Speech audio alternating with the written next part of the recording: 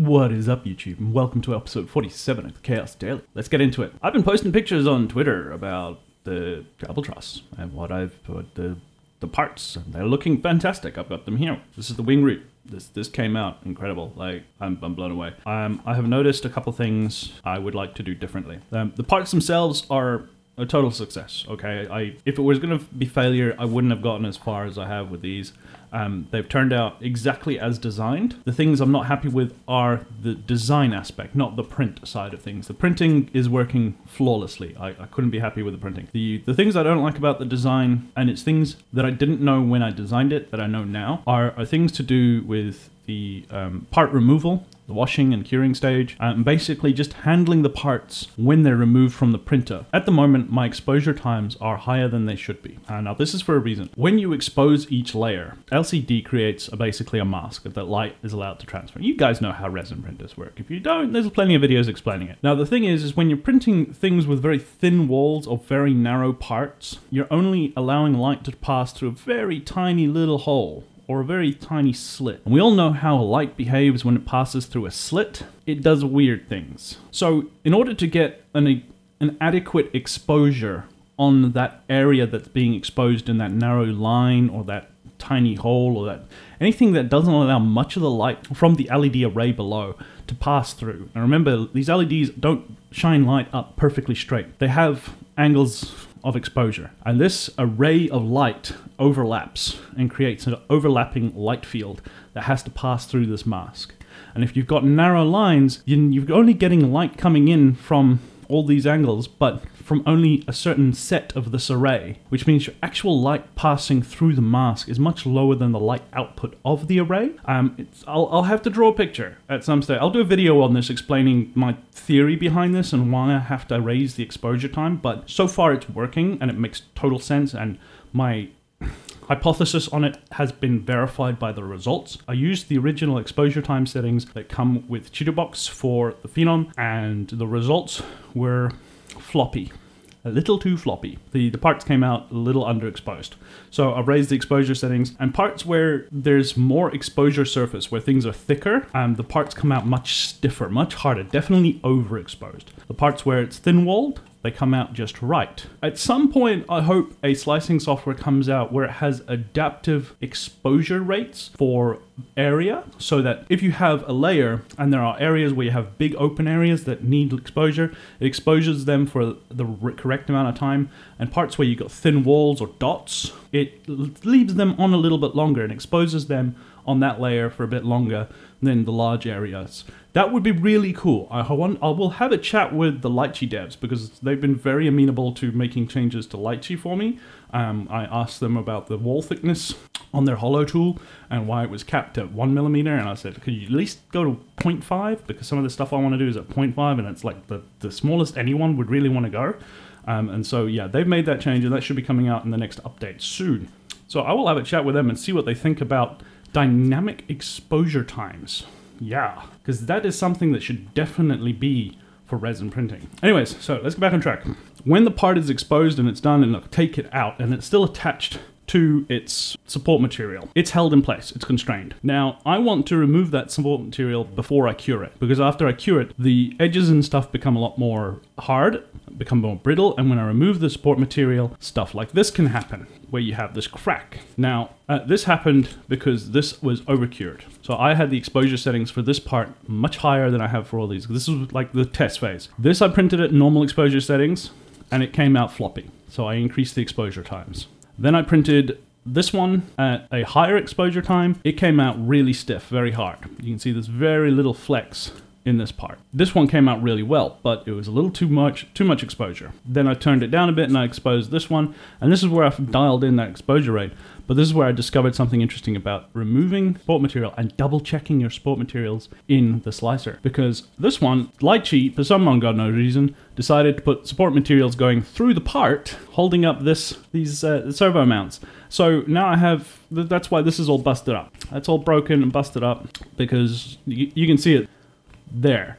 That's support material running through these fins. Now I designed these parts for like PLA and stuff, and I did not know when I designed the parts how much flex this resin would have. Like, this is incredible. Like, there's I expected this to be a little bit more stiffer, a bit, you know, a little bit more brittle. I was not expecting this.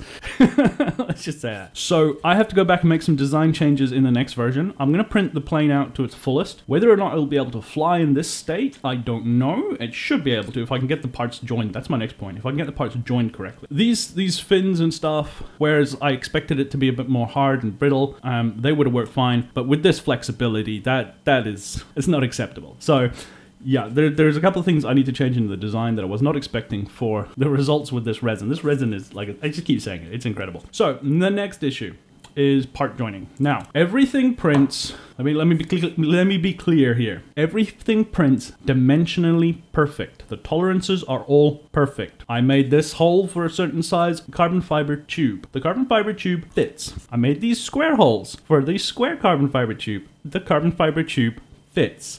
I made this hole for carbon fiber rod. The rod fits. Everywhere where there is a hole or a thing that I can measure, it is dimensionally accurate. The thing that is the problem, and I wonder if I can show it here, there's a little bit of a bump. You see that little wiggle there in the outside profile? Right, that is from the part removal, when you're removing the part from the support material. So when you remove it from the printer, and you have to remove the support material after you've done your washing stage, the resin is still a little bit gummy, a little bit soft, bit rubbery. So when you remove the part, you end up actually stretching or squishing the resin, which changes its shape. It deforms it. Same happened with this piece here. There was a couple of spots, even though this was stiffer, there was a couple of spots around the bottom here where it's actually stretched out that diameter. So although this surface here all matches, because there's these two little bumps here that line up with the trailing edge of the sweep of the wing. You line those two up and it works perfectly.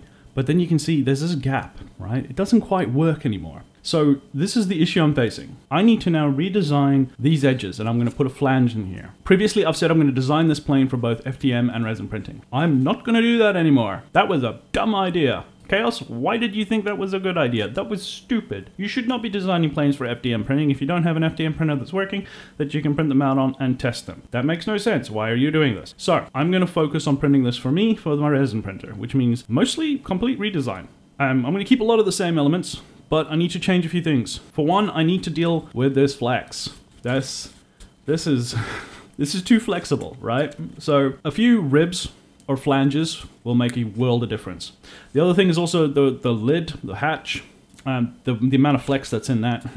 Yeah, no, I need to beef the supports in that.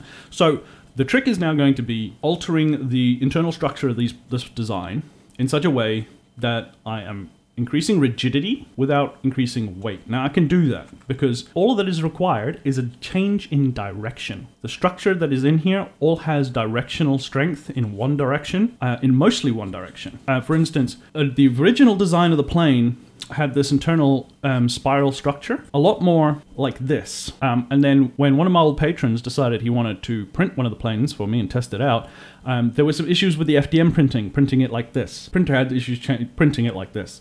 So I changed the spiral pitch so that it was more like this. So it would print better on FDM printers, but we're not doing that anymore. So I'm gonna go change it back to this. I'm gonna try and get it at a 45. So later down the track, when I do decide that, okay, it's ready, I can make slight alterations for it to work in FDM, we can look at that. But at the moment, I want to get this working for me to prove that it can be done. The other thing that needs to be changed, now this is a little harder to check, but if I put my hands in here, do you see how those ribs splay out a bit?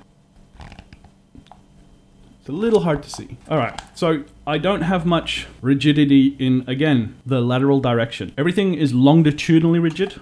There's lots of longitudinal rigidity in this design. Very little lateral rigidity and very little squish rigidity? Is that a thing? Squish rigidity. Or it's got torsional rigidity. It's a tube. It's got torsional rigidity, but it doesn't have squish rigidity. That's a thing. I'm coining it. That's a thing now. Squish rigidity. Rigidity. Right. Anyways, so I'm going to keep printing these parts. The fuselage is basically done. I'm going to now struggle to get these all to line up properly. They mostly fit. but because of that weird stretching or contracting that happens when you're removing the parts from the support material, there's a little bit of alignment errors, but I'm not hugely bothered by that. I will make it work. I did tabletop miniatures and modeling for decades, so I know my way around glue and files and sanding paper. I can do this, okay? So let me just make this stack of parts here. So I mean, there's enough alignment that I can loose fit and stack them all, no problem. Like they'll all stack up. And this thing is nice and big. I love the size of this, the shape, everything. It's amazing. I mean, I was posting pictures like this one yesterday, me holding it out with it all taped together. Oh, I can't wait. So that covers it for today's episode. Yeah, just wanted to go over some of the things that I've noticed, the changes I want to make. I will go over this in more detail and laid out better with drawings and pictures and stuff in the Albatross video that is coming out next week. Yes, I will aim for next week for that video, and we will get that going. So yeah, hopefully that was informative and helped you guys see a couple of the things that I've learned, a couple of the issues that I'm facing, things that I didn't know that I now know, like wiggle, wiggle, wiggle, wiggle. Yeah, we're gonna make this work. It's almost there. It's close. It's gonna happen. This is still a success. This is by far a failure. If this is a failure, this is the best failure I've ever had in my life. I am so happy with this failure. But it's not. This is a total success. This worked. So make sure you hit the like button. Make sure you're subscribed if you're not. Go check out my Patreon if you can. That's super helpful. These projects are not cheap. And as always, I've been Chaos. And until next time, expect the unexpected. And I will see you guys later. And a special thank you to all my patrons that help support the channel. If you would also like to support the channel, there's a link in the description.